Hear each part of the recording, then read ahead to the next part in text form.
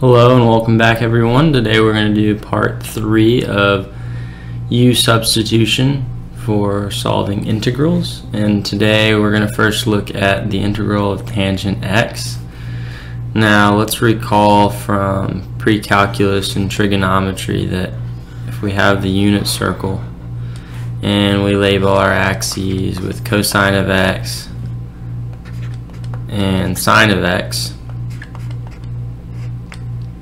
we can form a triangle with an angle theta so that we can develop the relationship that tangent of theta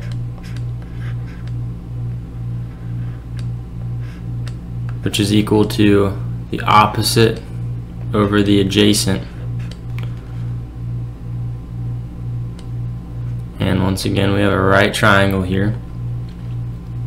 It's easy to see that the opposite here is sine of theta,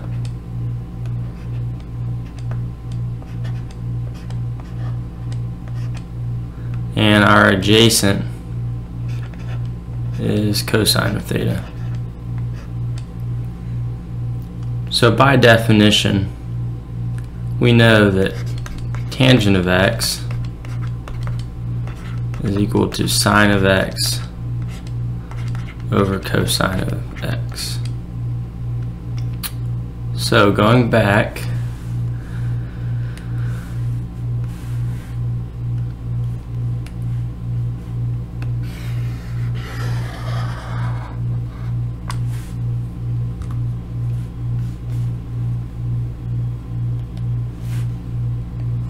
we can now rewrite our integral as the integral of sine of x over cosine of x dx. And we'll see this as a common trend where when we're integrating trigonometric functions, we'll often want to simply write them in terms of sine and cosine so that we can make use of a lot of nice properties from geometry. And in this case, with U-substitution, we know that we'll be looking for one to be the derivative of the other. And with this particular problem, sine is the derivative of cosine, and cosine is the derivative of sine. They're only differing by a single minus sign. So we recall from differential calculus that the derivative of sine of x is cosine of x, and the derivative of cosine of x is minus sine of x. So we could potentially start with using sine of x as our u, but if you try that you'll see that you'll hit a dead end, and that would be a good exercise to do on your own. But for this problem we're going to go ahead and make u equal to cosine of x. Now differentiating u, we get du is equal to minus sine of x dx. Now rearranging for dx, we have dx is equal to minus du over sine of x. So plugging back into our integral, we have sine of x divided by u minus du over sine of x, which here's what we were looking for because the sine of x is cancel, and we're left with the integral 1 over u minus du, and we can pull the negative out.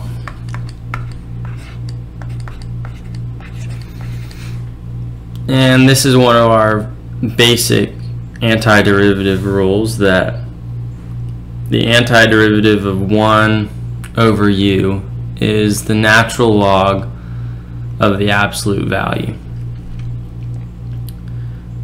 So our answer is minus the natural log of the absolute value of u plus c Now plugging back in for u, we have minus the natural log of cosine of x plus c, and that is our final answer.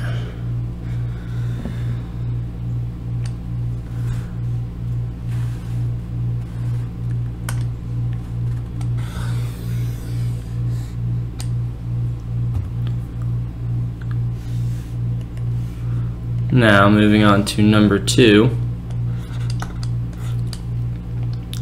we're going to look at the integral of x divided by the square root of x squared minus 1 dx.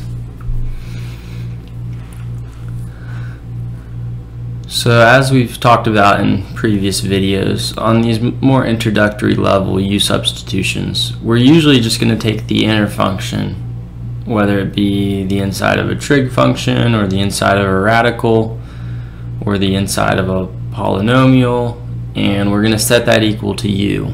And we're also looking for something in its derivative, and it's easy through inspection to see that the derivative of the derivative of x squared is 2x, and the derivative of a constant is 0. So it makes sense that our u would be x squared minus 1. Differentiating u, we have 2x dx, and we rewrite our dx as du over 2x. Now plugging back in, we have the integral of x over the square root of u du over 2x.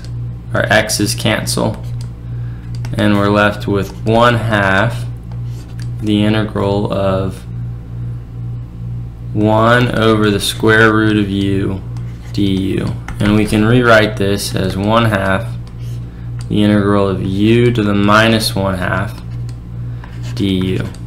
Now using our reverse power rule, we know that the antiderivative of this is simply we're going to add 1 to the power and divide the coefficient. So minus 1/2 plus 1 is the same as 2 over 2, so we're left with 1/2. So we're going to get 1/2. 1 over 1/2 is just 2 u to the 1/2 plus c. Now our 2's cancel, and then we plug back in for u to find that our final answer is x squared minus 1 to the 1/2 plus c, and this can be more simply written as the square root of x squared minus 1 plus c. That is our final answer.